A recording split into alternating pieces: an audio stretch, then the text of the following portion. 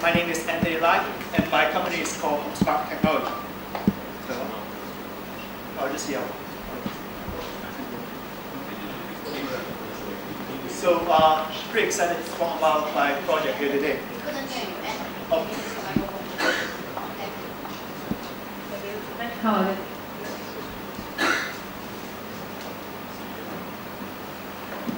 Hello? Okay. So the project I am working on is a HomeSmart system. What it does is that it's a system that can monitor, control, and automate every device in your home. And it will use artificial and ambient intelligence technology to learn users' behavior, and it will make a decision and suggestion based on user preference and the environment factors. So it's almost like your AI butler for your home. In short, I call it just a rather very intelligent system. JAVIS. And if I get enough funding, the second stage will involve building an armor suit that can shoot lasers after I get enough funding. But so if you look at the concept of smart home, it is not as futuristic as you may think, because we already have a lot of the infrastructure available in every household. For example, you have your lights and light switches, you have power plugs, power strip, electric meters, you have your air conditioning system, you have your surveillance and security system, you have your white goods, which is one of the biggest energy consumer in your home.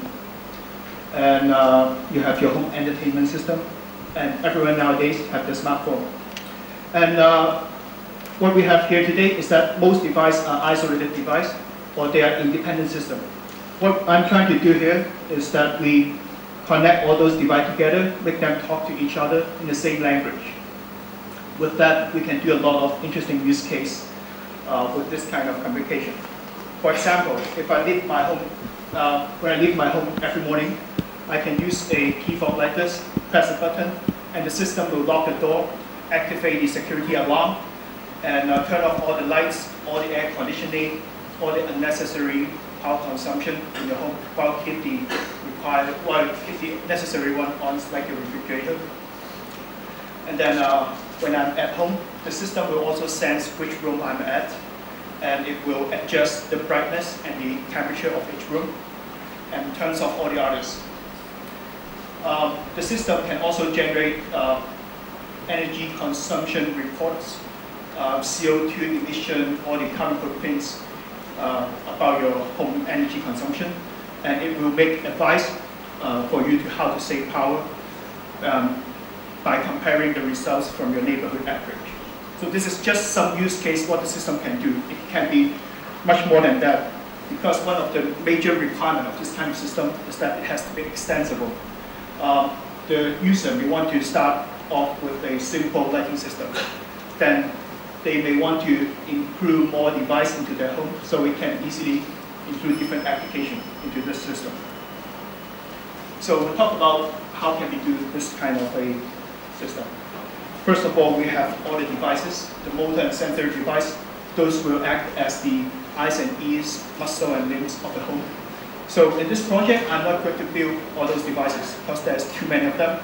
And instead, I'm going to partner with device manufacturer, which is the expert in their own industry, and I will help them to make the device communicate with the system with a module like this. So this is a small module I have. This is a 2.4G communication wireless module called Safety.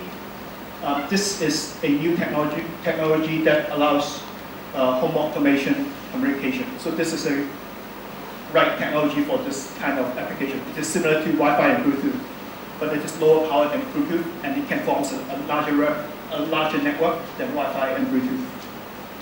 And the last one is the core of the system, which is the brain of the system, which is the smart gateway. This is the heart of the JAVIS.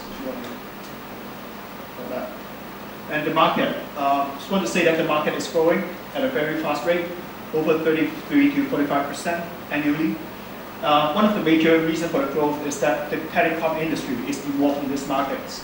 They will sell the system as a value-added service package to their existing subscribers.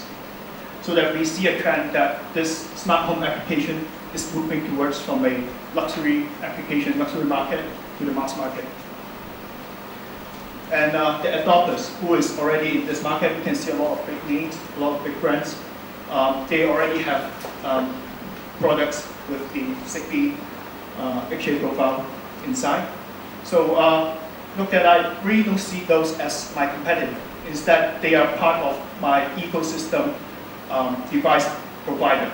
I can use the device and plug that into my home network and make them work as part of the system. Status today. So I have the first demo finished. You can see all those devices here. It includes security device, lighting device, and energy awareness device, which is the power strip. And I am working on the Zigbee firmware for different device manufacturers. Let me do a quick demo to show that. So I have a Android application that connects to the gateway here through Wi-Fi, and the Wi-Fi and the gateway will have communication with each of those devices through Zigbee. So I can just choose the light here and change the color of the light bulb. The light bulb has a Zigbee module, communication module inside, so that I can use this as a control to the light bulb. And I can also see the power consumption from here, from the power strip here, and also from the Android app here. Okay, what do I need for now? Of course, like every startup, I need funding. And the next stage, I will need to expand my ecosystem partner. I need to find more of those device manufacturers I can work with. And I need to staff up for those professionals. And so yeah, I need seriously. So that's all I have today.